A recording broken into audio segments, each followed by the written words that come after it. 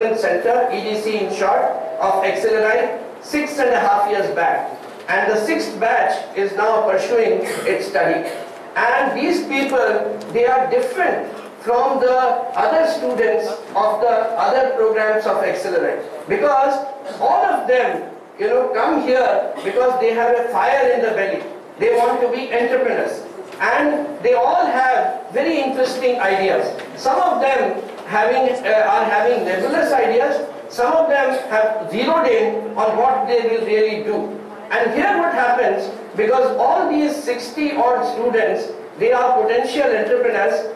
I always say that you may be learning less from the faculty during the 6 months of your program, but you must make it a point to learn more from your peers, because all their batchmates are potential entrepreneurs. Some of them are already entrepreneurs. So therefore, that is the kind of program which we envisage under this PGPCM. They learn from the peers, and they also start networking from day one.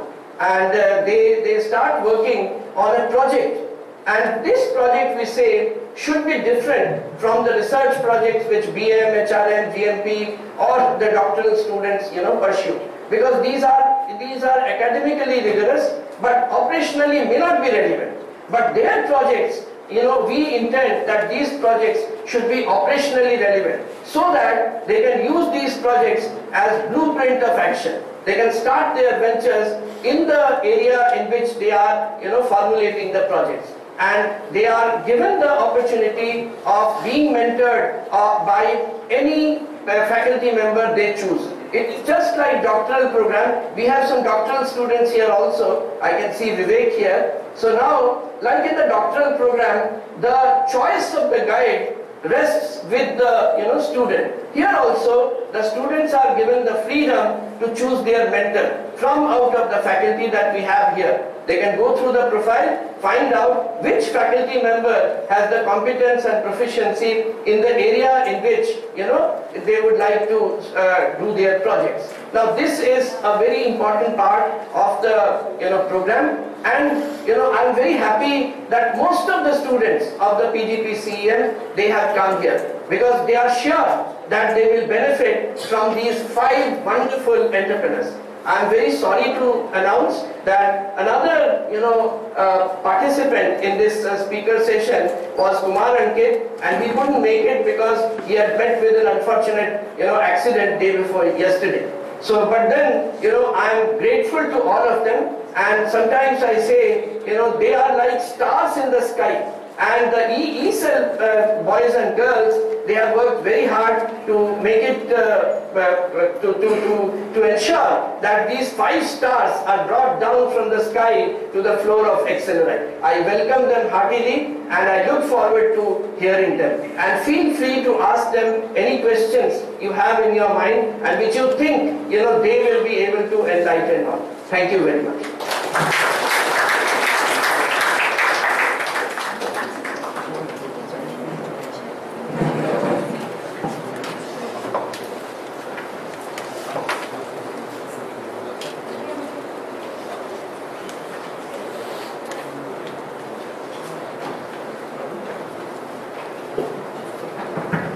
Thank you, Professor. So friends, our first speaker for the day is Mr. Ravi Shankar Mishra, who is the co-founder and CEO of Medicare Healthcare. XLRI alumni from the 2005 batch of PMIR, Ravi has been involved in success stories of many ventures. His passion derives from joining startups with innovative products and services at business plan stage and scale them to the next level. He has been instrumental in launching these new ventures as the initial core team member. Zangi.com, Jabong.com, New Wave, Tata Communications Banking Info Solutions, and Computational Research Laboratory, which is now part of TCS. Friends, let's welcome him to the huge round of applause.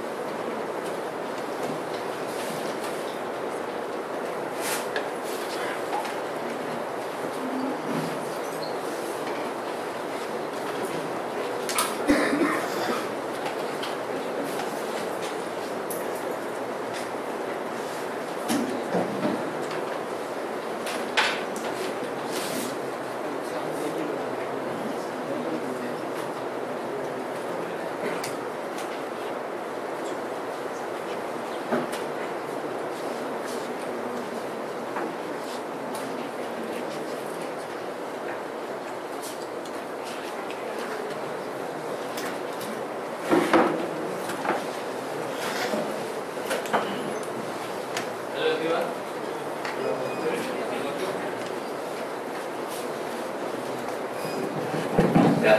Hello everyone, is it working now? I guess. Okay. Thanks Professor Sen for the introduction, and thank you Isel for getting me here. It's really a very different feeling to stand in the same auditorium where I was on the other side a few years ago. And today I'm here. I just have to share one message with all of you, and I hope that at the end of my session, if we are able to come out with this message, I think I would have done my job. So yeah, the key message today that I have to share with you is, it's okay to fail. Yeah, so the guy standing in front of you, in class 4 I failed in mathematics. Then at the age of 17 I failed in clearing IIT in my first attempt. 21 failed in clearing IIMs. At the age of 26 I started my first venture after quitting TAS, which is where I got placed from XLRI. And yeah, that was a total failure as well. Then I thought I'd start another company in Huawei, and that too failed, but we did some good job there. So yeah, so you see, since the time I was born till not so far ago, it seems to be a life of failures, isn't it? So the only conclusion to draw is, guy here perhaps is a born loser. But maybe there's a different way to look at it. Yeah, so the first failure in mathematics helped me understand that maths doesn't seem to be a very simple problem. You've got to be careful with this subject. So yeah, I got that learning pretty early, and by the time I was in class 10, I was able to clear the maths Olympiad. But it wasn't easy. At the age of 18, so IIT was just a complete ego buster for me. I wanted to clear it, and that's why I thought that maybe I should have a second crack at it. So I did have a second crack at it, and I cleared it, but with a very pathetic rank, so I didn't join it. I went to IIT instead. So yeah, that was the second learning. Then third was, so there's a small story. So after my engineering, I joined TCS, and every time I would go to cafeteria, you know, everyone around would just say that my boss is so bad, or my company is so bad. And I would always wonder that why is it so that these guys are so unhappy? At the same time, I would then wonder, why are they still here? I don't see any change around them. So what makes them still work with this company? And that kind of put that thought that maybe it's important to understand how to keep people happy. So I'm in fact a PMIR graduate from this institution, and really those 2 years helped me understand what it takes, what are the motivators to keep people happy. And I have really experimented with my own ventures in trying to apply some of those learnings which I learned at Excel. Right? Then, yeah, so the first company I talked about, Huawei Consultancy. In fact, Dr. Salim was one of the advisors in that company as well. And we launched the world's only branded big iron, that is called Tata FE. However, after about 1.5 years of that business, I just realized that service business is not that easy to scale. I was unable to see how in 3 to 5 years time I can create a 100 crore company out of that particular business model.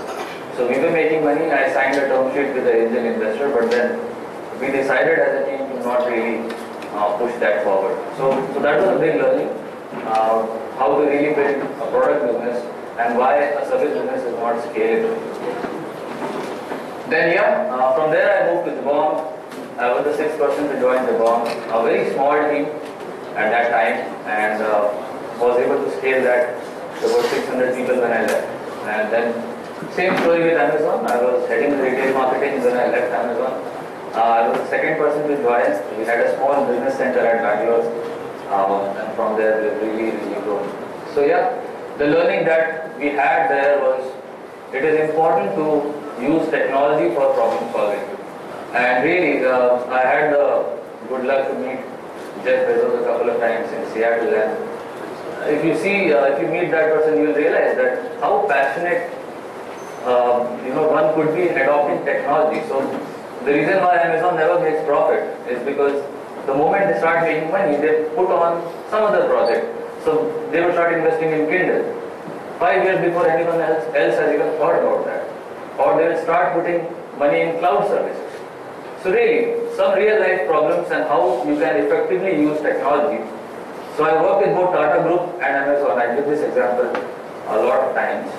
In terms of revenues, any guesses about Amazon revenues? In $1 billion? Any? Just a guess. Sorry? $15 billion? Yeah, anyone else? Sorry? Yeah, that is close. So yeah, it is close to $100 billion. Any guesses about Tata Group revenue? Jamshedpur, everyone should guess. Sorry? Yes. So I think very close to each other in terms of Tata Group and Amazon. But then, when was Amazon started? About 1994, right? About 20 years. When was Tata Group started? Sorry? 100 plus years. Amazon about 20 years ago. At the same time, how many people are there in Tata? Any guesses? Yeah, close to 8 lakhs, I think. Half of them in TCS, of course. And how many in Amazon? I guess when I left about a year ago, it was some 70,000.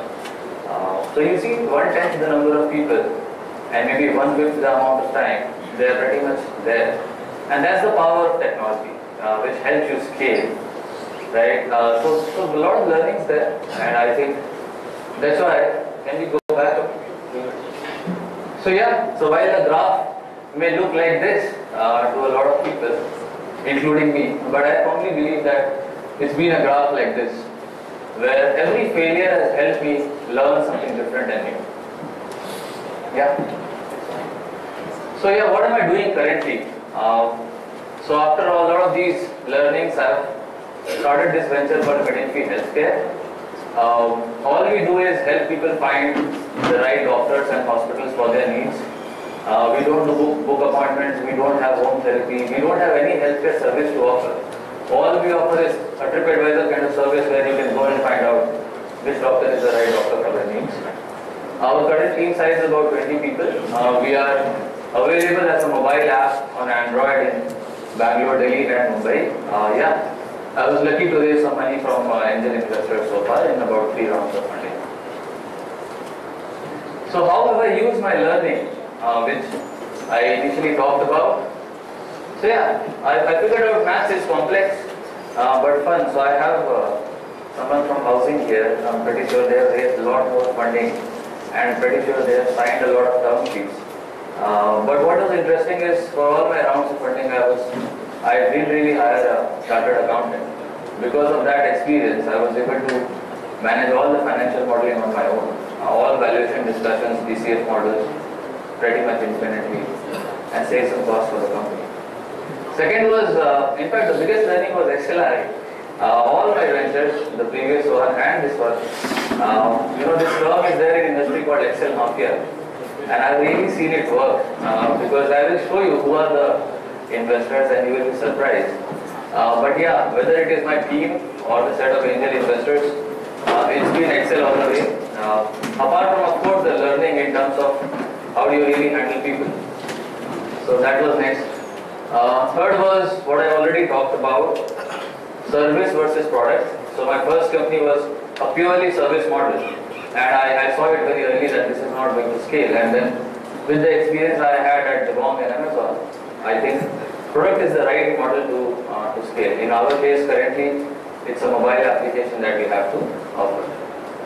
Finally, if you see the first slide, I started a social venture also called Alive. In fact, I was very actively involved. I was secretary for Sigma when I was here. I was instrumental in setting that team at XLRI, and that was my interest area in terms of, I had these sessions, I got again Kejriwal to campus, in which revamped the campus. I was very active at that time.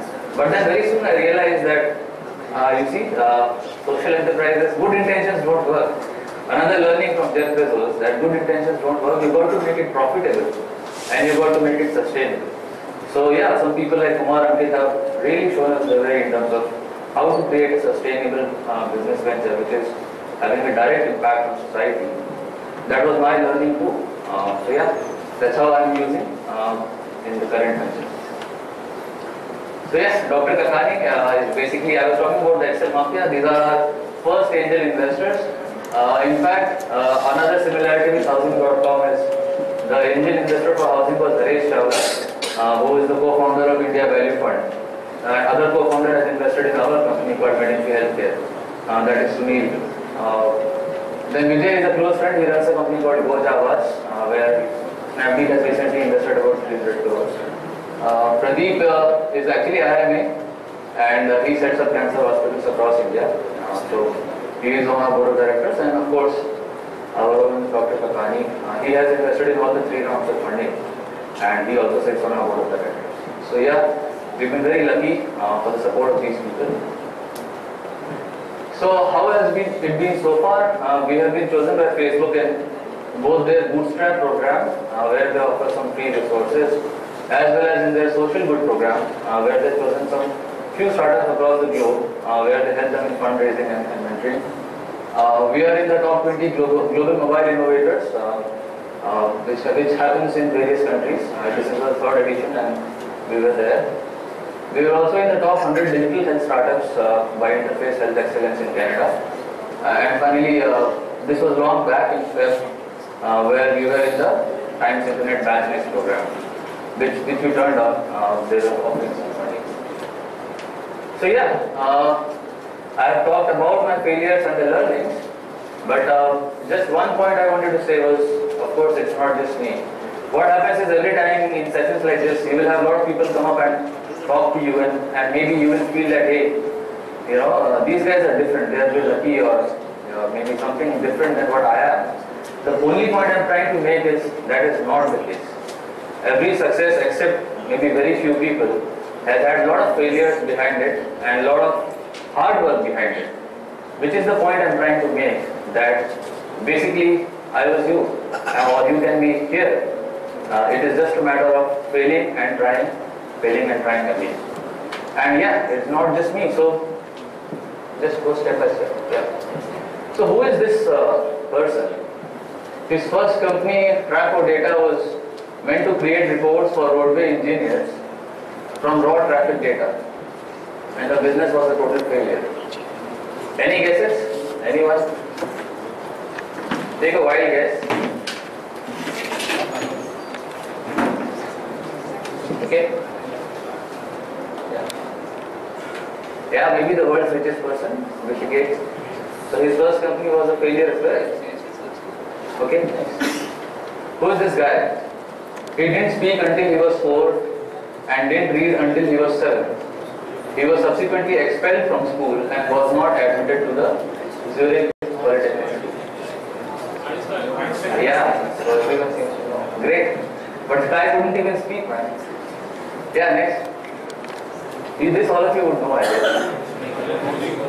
Yeah, he was a train ticket examiner at Kharagpur station for 2 years in West Bengal. Our own cricket team there. Yeah. Who is this guy? In early life, he was rejected for his voice, gangly height, and not having a camera-conducive face. Late diagnosed with myasthenia gravis, which sent him into a pessimistic state of mind, and had several years and walked. Yeah. So it's not just me, it's all of these guys, and there are lots. I'm pretty sure even the gentlemen here would have had their own share of failures before they had their success. So yeah, guys, so that's basically the crux of what I had to share with all of you today. That just go to fail.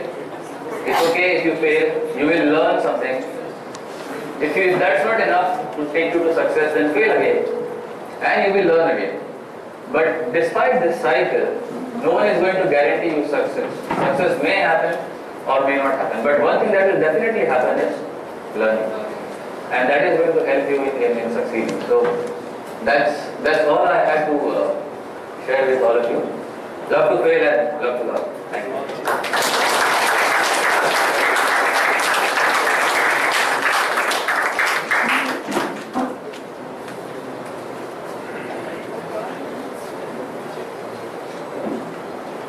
Thank you so much, Ravi, for sharing your experiences with us. I would now like to invite Mr. Sharad Kumar, who is the co-founder and director at fashionhope.com. Sharad has had his PG degree from IIT Ahmedabad, and he then worked as an online marketing analyst with Denmark's Education, and then as a digital marketing manager with Lux Industries Limited. Before he started Fashionhope, he's worked across all the verticals of an online business, which are product design and development, marketing, advertising, e-commerce, sales and operation. So he's got a fairly diverse experience. And Fashionhope has recently received funding from KKR Spearhead bowler Umesh Yadav. So that's an interesting piece of trivia, and Sharad will be the next one to share his experience.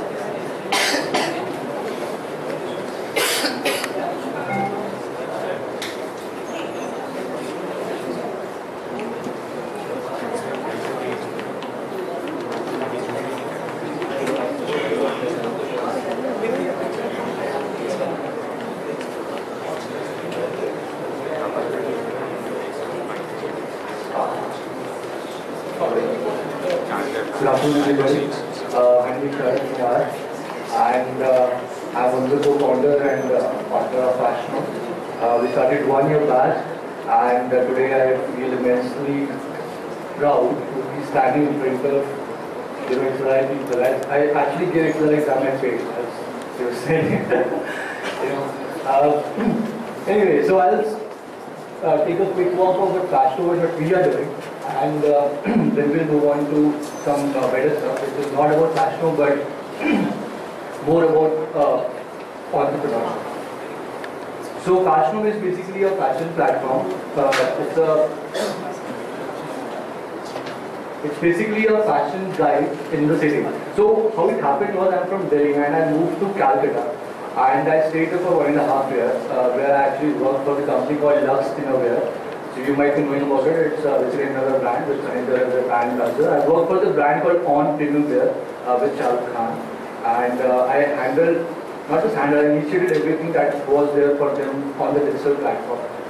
Anyway, so I was about to get married, and so when you're working for a Marwari company, you actually work 24/7. And so when I was about to get married, my wife told me that you were living in Calcutta, is by the way called the fashion hub. So you are living in Calcutta. So Sharad, I need to do shopping. I was like, it's very difficult to find places to shop in Calcutta. So my wife got so pissed. Like after 2.5 months, she once said that, Sharad, why don't you start something? You're so good at this. Like, do something in which you can actually, help people locate it. So, in a very naive way, she actually helped me discovering the idea that, okay, that I can actually do this thing. There's nothing like that.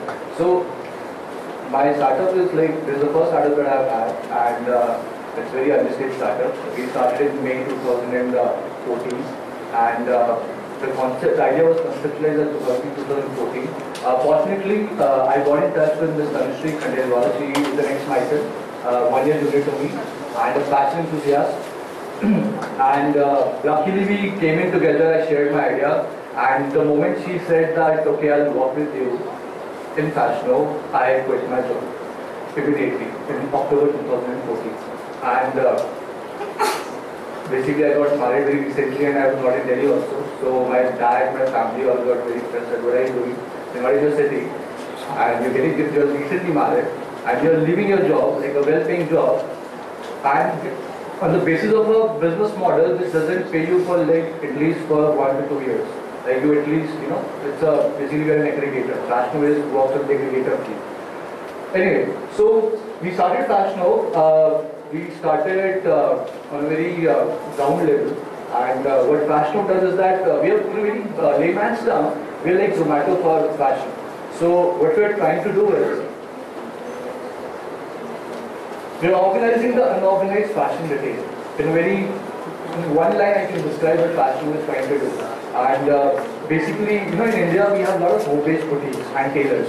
So it basically will actually,